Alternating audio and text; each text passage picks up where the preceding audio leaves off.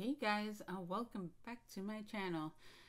Yesterday I was supposed to create one of these cards, and unfortunately my AC decides to give issues when it's feeling like 110 outside, and that occupied most of my afternoon, and then my emotions were all over the place, so woo, couldn't get anything done. But AC issue resolved for now, and today I can create in a nice cool room. I was not having that. Anyway, I picked up these dies. These are Spellbinder's dies, and I picked all these up from Amazon. And originally I wasn't going to buy them because I didn't know what to do with them, but they were great prices. I paid $4 for this one, $3.14 for this one, and I think like $4 or $5 for this one, which was fantastic because I mean you all know that Spellbinder's dies are not cheap. So, but today I think I want to work with this one, and I'm gonna do something similar. There's nothing wrong, guys, with buying a die and grabbing inspiration from the front. That's what they put it there for, is to inspire you, and you can just take it from there and create something a little bit different, or you can follow it step by step and do everything they did and create the same beautiful card that they already have. With me, I mean the inspiration that I'm gonna grab from this is inking the background the color of what would be like the paint on the bristles, right? I think that was a cool idea. How I'm going to place flowers, I mean the butterflies, or if I'm going to bring in something else from one of these other ones, I'm not sure yet, but we're going to start off with that. You guys know I love making my own backgrounds, and that's what it's going to be. Now, these were made to use with a stamp set that they have about creativity and stuff, but I think this is also good for a new homeowner, right? Because I mean, you move in and most people are gonna paint. So that's what this is gonna be. It's gonna be congratulations on your new home kind of card, and I think that's gonna be pretty good. Or should I do the tulips? I don't know yet. Okay, I'm gonna leave these two here, and we might cut them both out and see which one I want to use. I know I like the way the black looks there, so I'm gonna do that. I'm not crazy about this one though. So we'll see which one I use, and I'll pick my papers and I'll be right back. Okay, so here we go. I chose the black for this one, and I was gonna say before I start, if you're gonna make this like for a housewarming gift, you can always make this die for the card, which is smaller, and then if you have a gift box, you can either buy one that's made already, but you can make this die for on top of the gift box to decorate it. I think that would look really pretty, especially if you're gonna, you know, if you bought several different things that you just want to put in one box, this will decorate it really nicely. So that's just an idea. Okay, let's open this guy up. And I love the way this brush looks. Now I grabbed some black paper, and I went into my stash of paper, and I found a piece of the silver that I was making banners with, and now I have this piece left over. I save those because I can die cut stuff out of that, and all these little ones to decorate our paintbrush will work. I'm gonna die cut the bottom of this one in the silver also, just to get that in silver. I like the way that looked on their packaging.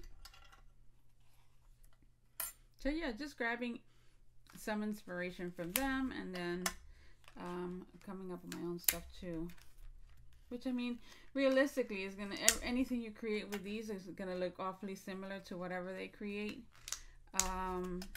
because of the die, the type of die it is. The only thing that will fluctuate is your background and what you stick to it, right? You can always bring in some of your other dies and put different butterflies or different flowers or anything. Let me get all these guys out so I don't have to fussy with them later. And these I'm going to cut from the black also. So I'm going to run the black first and then the silver, and then we'll decide on the color cardstock afterwards. But let me get that going and I'll be right back. Okay, so I picked some papers from actually Crafter's Companion because they had these pretty pastel colors. And I picked the yellow, and I think I'm going to just take out the pink and purple for now. Actually, I have some cut already on the side that I can use. And for now, I'm going to cut the bristles of the brush out of yellow. And since this die also has the same size bristles, I'm going to pull that one out as well. So I could just cut them at the same time, and that cuts down on my hours here. All right. So let's cut both of these, and they're exactly the same die. And I might cut them out twice because I think I want to layer some of the bristles on top of each other, because I might pop up the brush itself, or maybe just cut out another layer of that one, which maybe I'll do now too, so to save some time. And hopefully that gives it a little more dimension. I really want it to stand out of the background, so that's a good way to do it. All right, so we'll run these through, and I'll be right back. Okay, so those are cut, and I'm going to start putting them together. But before I do that, here's some food for thought.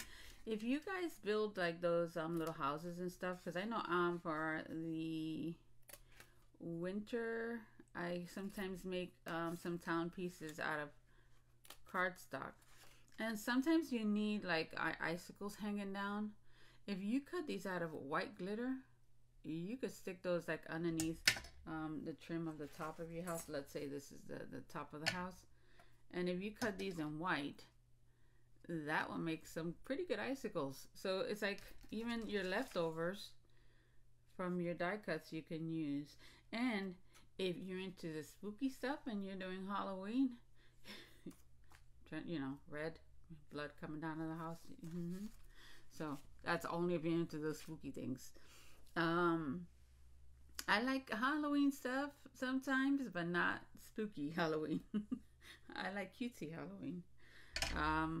But if you like the spooky stuff, hey, to make a spooky village, that's a good idea. All right, let's peel these out. And I'm gonna, before I even start my background, I'm gonna assemble this part, because I'm gonna need to know exactly how much ink I want to put down in the middle of our background. So let's get some glue. And I'm gonna start by assembling these two pieces together. Now I didn't have to cut two of the silver, because the silver is just going on top as decoration, right?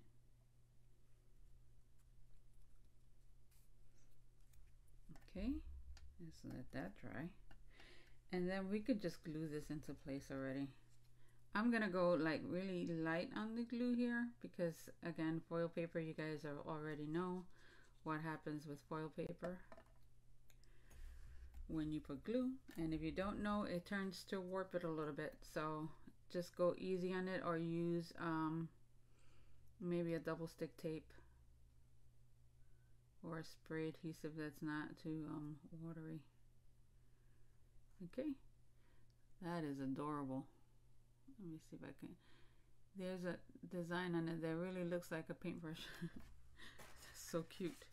All right, I know I cut two excuse me, of the little black pieces, but on this background it's kind of hard to see.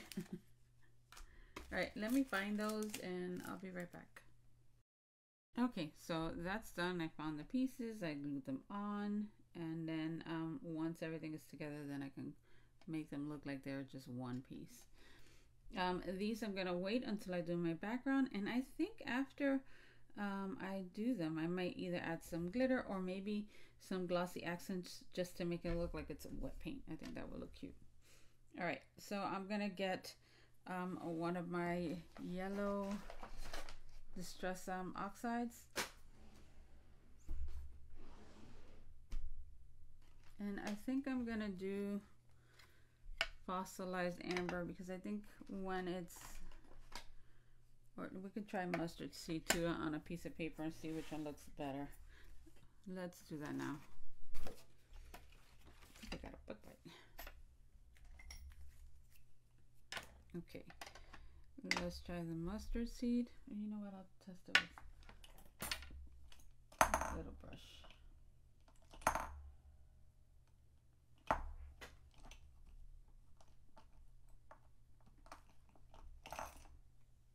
Okay, let's try the mustard seed.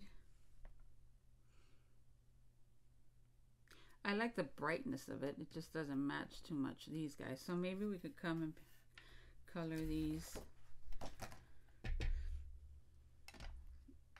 Just cover that one and just maybe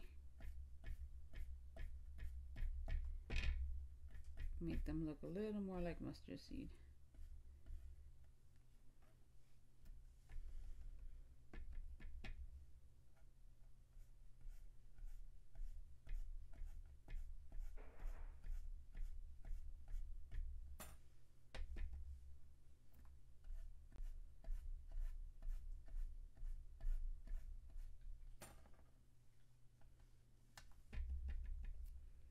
The one thing I love about this mat from Tim Holtz is that you can just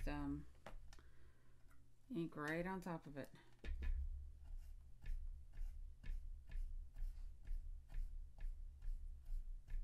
All right. And then all you have to do is wipe it down.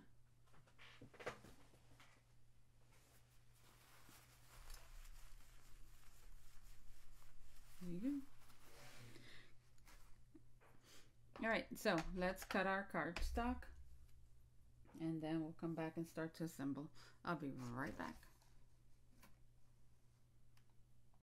Okay, so the card size we're using today is a 4x6, and I gotta trim it down just a little bit. Let's see. Yeah, I'm a little bit off. But it's a 4x6, and I'm starting to like the look of it. We received these in our boxes from Crafter's Companion, and I think they look pretty cool. And actually, this one's a little bit bigger. It looks like a mini slimline. And you know what? I think I'm going to keep it that size. I'm just going to trim this a 1/4 inch off of the top panel. Maybe right there.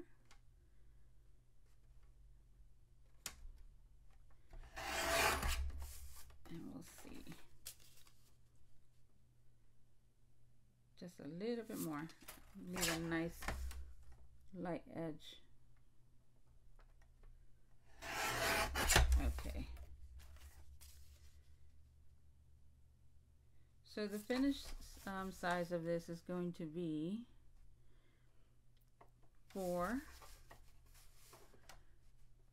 by 6 1/4, and the top panel is going to be let's see, I can't, hold on, I can't see the little lines. 3 5/8 by 5 7/8. That's the size. The lines are super small and I can't see them even with my readers on. I think I need new readers. All right. So we have that, and now we're just gonna play around with placement to see where everything is gonna go. Now you can always ink another panel that's exactly the size of this one in maybe yellow around, just to tie in that yellow. And I'm going to angle that. And it's just to see where we put our sentiment. And these are the bristles, so let's see how far they go up. And if we use the butterflies, then we have butterflies going up there, then we could put our sentiment somewhere around here. So the inking will go splattered somewhere around here. And let's just get that done now. This is not going to be perfect at all. It shouldn't be. It's paint. Or the illusion of paint. And I'm just going to start off light. And just see more or less where I want everything to go.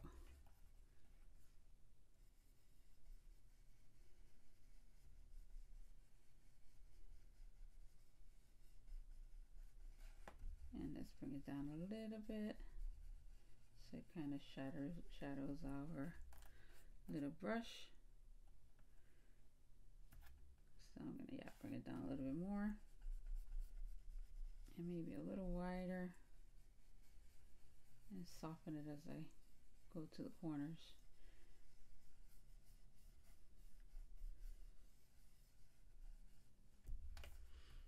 So we have that going on. Don't worry too much about it if it's a little splotchy. It's supposed to look like paint. It's not supposed to look perfect at all. And then we can glue some of the layers of our brushes down. Now I might just start gluing these down first before I add the top piece, because I don't want all the bristles glued. I just want some of them glued down. I just need to really make sure I know where my brush is gonna go. And I think just about there. And the bottom ones I'm really gonna add glue to here and on some of the bristles just so it can hold it down.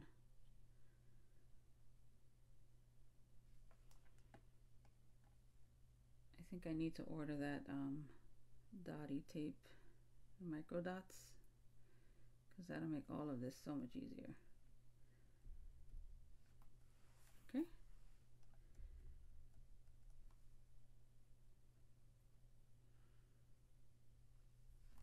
All right, let's do the second one. And I'm gonna choose one that got a little bit dinged up when I was inking it.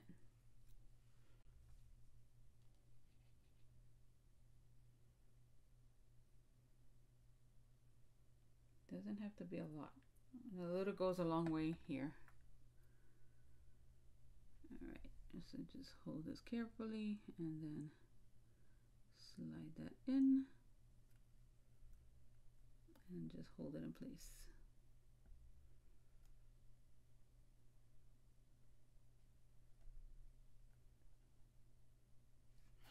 So we have that going on. You can't really see it that much, but when you put the other layer that's a little more loose, you'll be able to see it fine.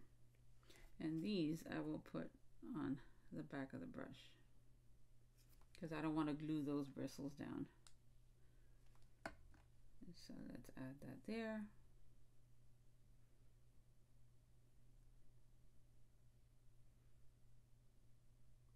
And let's find our other one. I don't know where I tossed it.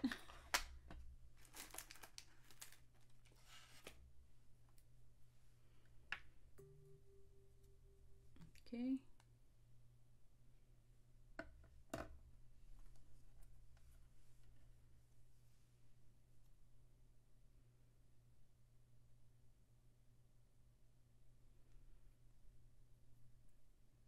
So now you'll have the loose bristles on top and then the glue ones on the bottom. So it gives a fuller brush effect, right?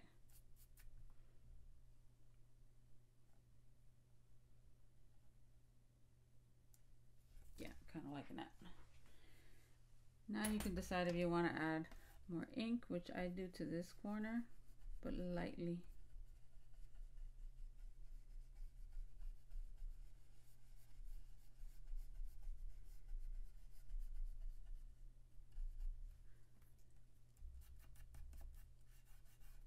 Okay.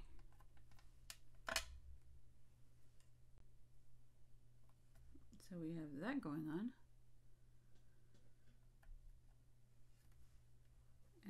this would go here. Now I'm gonna hold off really gluing this down because I want to put some glossy accents on the bristles. And for that, I'm just gonna bring a piece of cardstock because I don't want to get that all over my glass mat, because then I have to scrub. And let me see if it's working.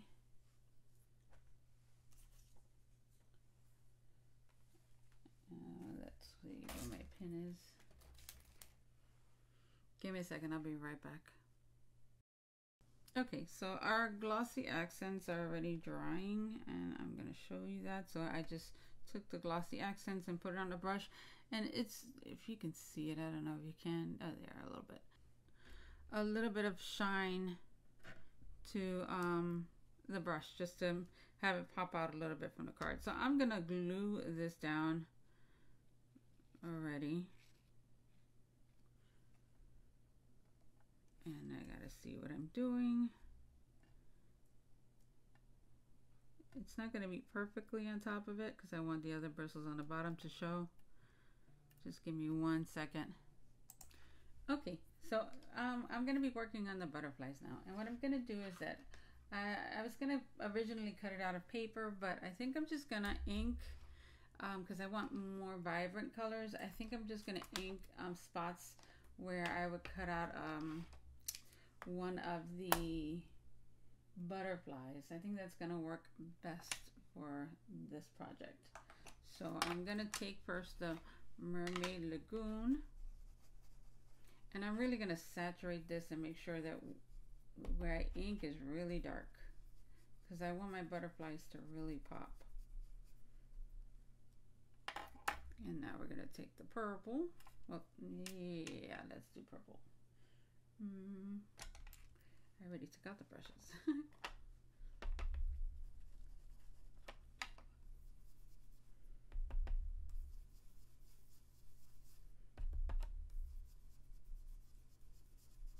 And I'm just going to cut out several of the butterflies, and then I'll decide which ones I want to use. Alright. And you could always bring it in to see if they're going to fit. This one's going to need more purple.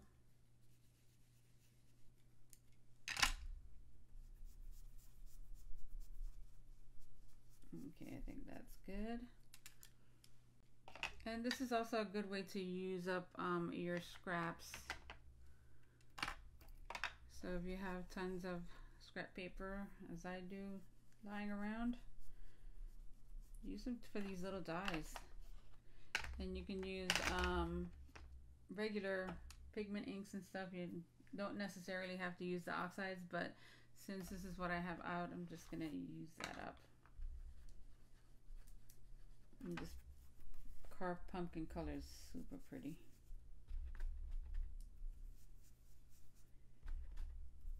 Okay. I'm going to cut these out, and then I'll see if I need more, and then I'll cut them out as well, so we don't waste too much time with this. I'll be right back. Okay, so I want to splatter some of this shimmer ink from Crafter's Companion, and I'm just going to cover up my paintbrush, the bottom part of it, so it doesn't get it, and I'm just going to have at it. Let's just splatter, just to add a little more interest to the card. I think that's good. And now we're going to let that dry. And that should add a little shimmer to it because this is a sparkle ink. But it didn't get on my, see, use the actual dye, it covered it up, and there's none on the actual paintbrush. You can add a different color, but since I'm going to add a lot of color with the butterflies, I just wanted to keep at least the background in just white and yellow. So I'm really going to let that dry up before I do anything else to it. I already cut out all of the butterflies. And once that dries, I'm going to find a sentiment, and then we're going to assemble the card, and we'll be done. Yay. Not like my other projects the last couple of days. All right, guys, I'm going to pause it here, and I'll be right back. Okay, so my ink is dry, and I cut out, I have the BetterPress from Spellbinders, and one of their sets came with these banner dies. So I cut them out all just in black, just because I want to layer something in the back of the congratulations. Now, I had done these on a previous video that I said that I was going to store them, and yeah, they came in handy now, because all I had to do is go into my little box, and I have all kinds of sentiments ready to go. But what I didn't think about was having a background layer, which I think now I'm going to cut them out in different colors, so if I ever want to layer things up, I can easily do that with these guys. Okay, so I just need to find one that's a tad bit bigger than this, and I think I already found it. So then we can just layer this up, and then we could decide later if we want to just cut out, leave it like this, or maybe just bring it to the corner and cut out the edge so it's a little more flat. And I think I'm liking that better, so I think I am going to do that. So it'll just come out from like the corner. So let's glue this down so then it has enough time to dry before I trim it.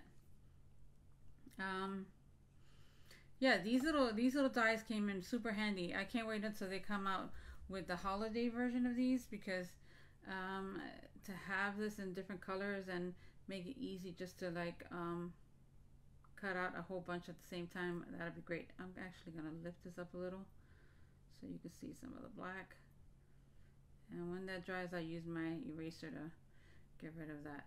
So then later I'm just gonna trim this down, and we're gonna butt it up to the edge, but we're gonna set this aside right now so it can dry. And now we can decide where we're gonna put our butterflies and actually shape them a little bit, because they're just a little too flat. So we can take our embossing folder, bone folder, and just shape those a little bit, and just a tad, and then we can just lift them up, and then lift it up so they look like they kind of like flying a little bit. And I think those are gonna look super cute. We can add glossy accents to some of them after everything is glued down, just because I don't think I'm gonna want to move this much afterwards. Okay, so let's do the same thing with our other ones, and just curl it a little bit down before we kind of pop them up a little bit, and just hold it in the center so you get a pretty good lift without creasing everything else too much. We just got to decide where we're going to put everything at, and if we're going to use all of them. I'm kind of leaning towards this one and maybe some of the smaller butterflies.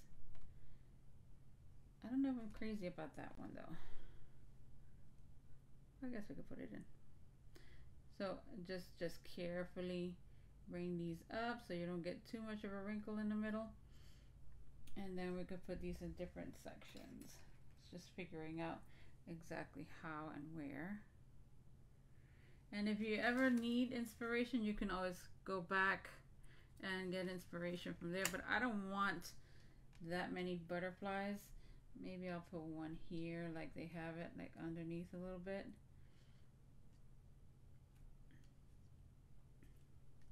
Maybe put that one there.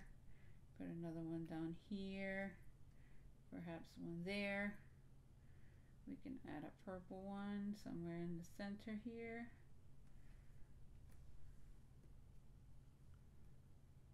And we could put more and more maybe down here. Or do we want to keep them all up there? Let's see. Move it that way, maybe. This is probably the hardest part, just figuring out where you're going to put all your butterflies and whatnot.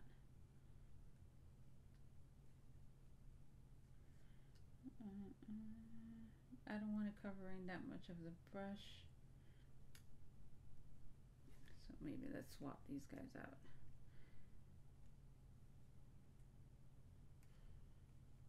maybe there. I think that's pretty cute. And maybe just bring this one down more and this little guy off to the side more. I think I like that better. And then we could add gems and stuff. So let's glue some of these guys down.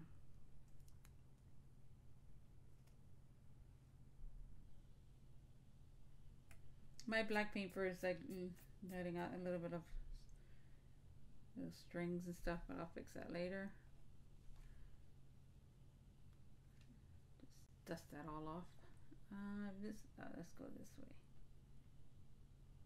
Okay, and let's put this guy maybe here.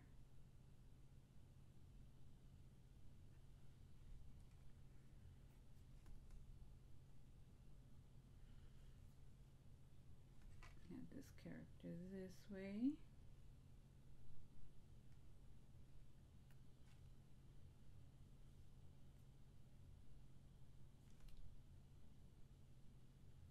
Maybe there.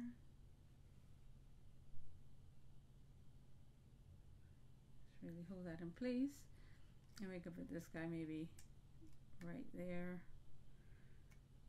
or next to it. I think I want it next to it, maybe down where I had it originally. And then we'll place that one there. And now we're going to glue this one down, and then we'll give it enough time to dry before trimming it off.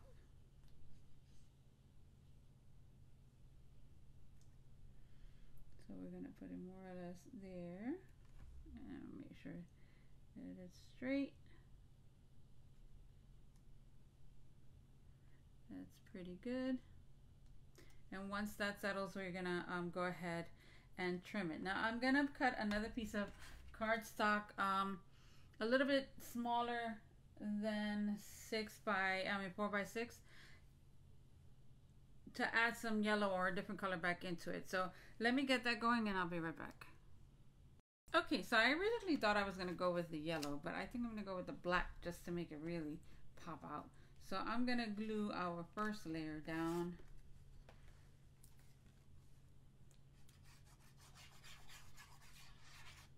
If you want more of a clean look, then don't put the extra splatter of ink around it. I guess I'm going with how I paint, and paint ends up everywhere, so I just had to add it. Let's see, that's good. Yep, that's pretty good. All right.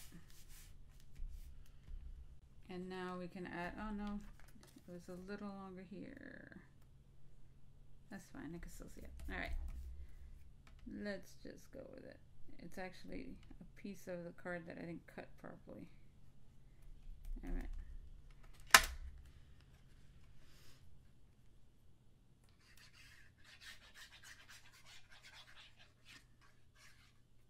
And now we're going to put this layer on.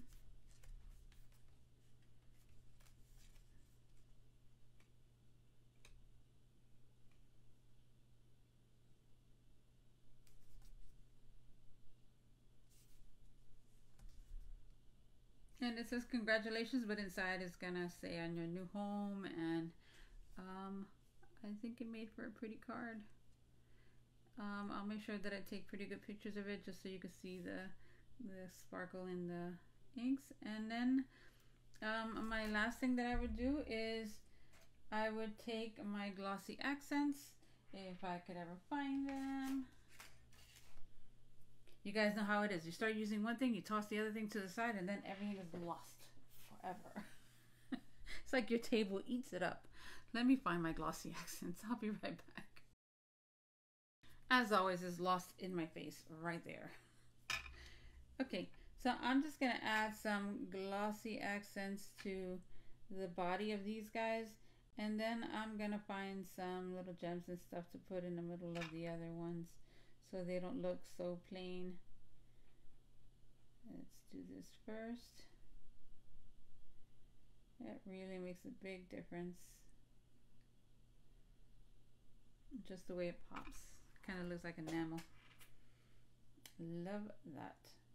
So yeah, I'll add some gems to this, and I'll take some pictures, and you guys will see the finished result in better lighting.